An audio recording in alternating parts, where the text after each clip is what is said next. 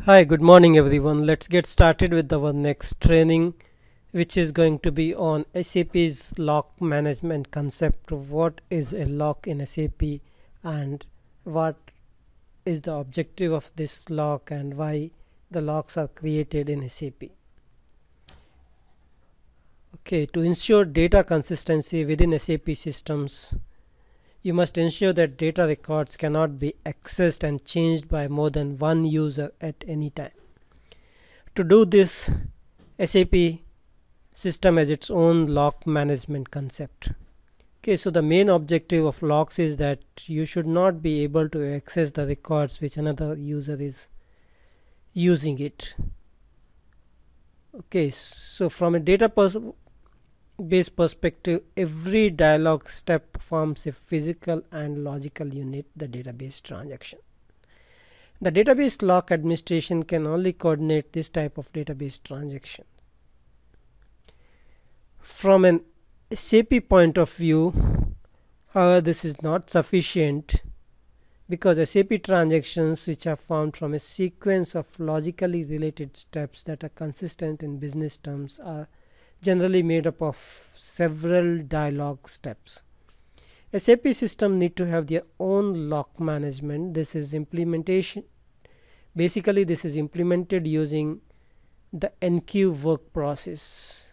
This ensures that the platform independence of the lock management is ensured.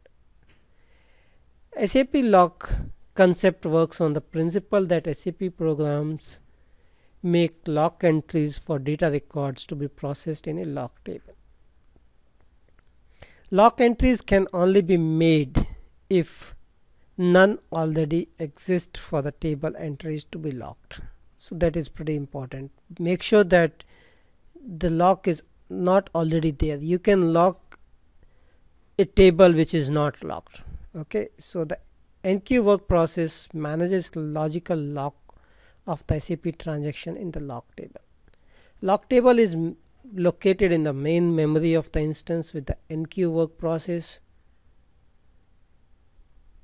Okay, just a side note that the instance whose main memory contains the lock table is also known as the NQ server. Okay, so basically if you have multiple application servers and if we have defined that the lock should be maintained only in one of the application server, then that server is called the NQ server. Okay, so that is about the lock management. So let me show you how to see whether there is a lock on a table and how to see there are locks in the table and delete a particular lock. Okay, so for doing that, let me show you how to check that. So if you go to the transaction called SM12, okay, in transaction SM12, and if here you can see the table name. If you already know the table which you want to see a lock, you can mention it here. If you don't know, we just leave it blank and username mention it as star.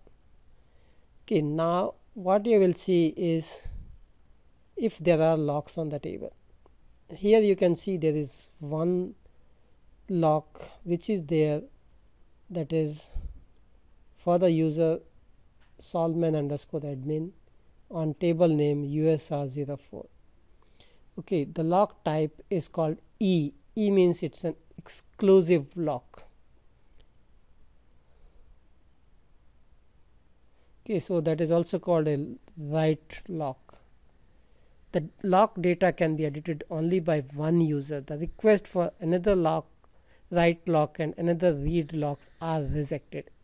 A write lock protects the locked object against all types of other transaction. Only the same lock owner can set the lock again.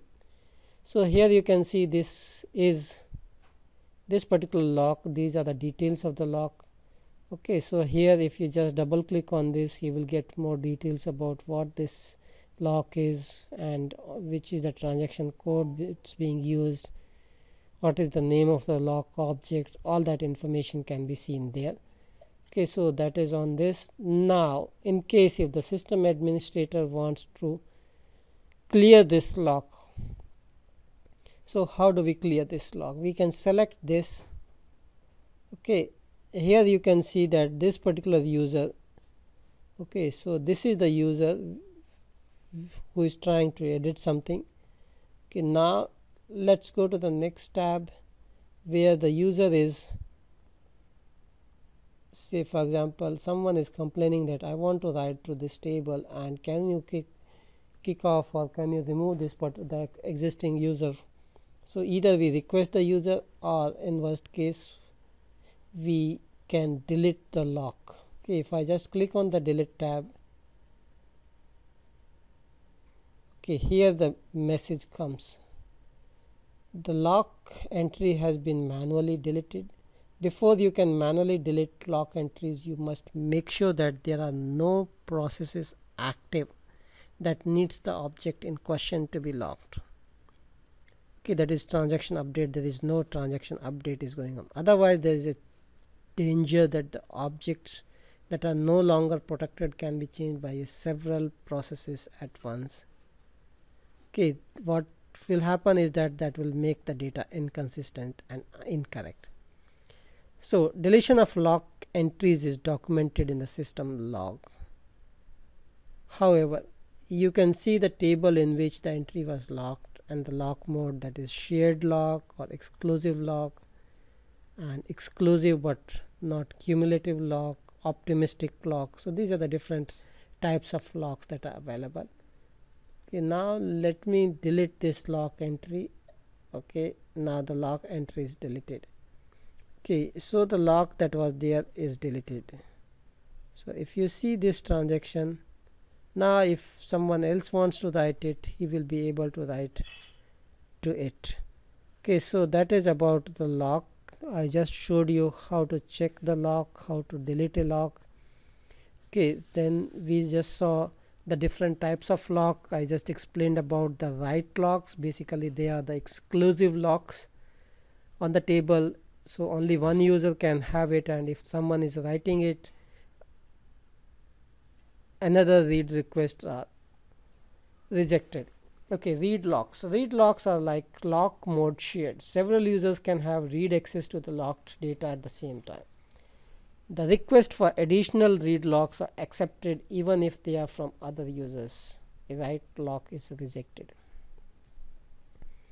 Okay, so the next is about the enhanced write locks. Lock mode exclusive, non-cumulative. While write locks can be successfully requested and released by the same transaction, an enhanced write lock can only be requested once, even by the same transaction. All other requests for locks are rejected. Then optimistic lock. Okay, optimistic locks respond like read lock at first and can be changed to write locks. So that is about the locks in SAP. That's what I wanted to cover in this particular session. Thanks for joining and have a nice day. Bye bye.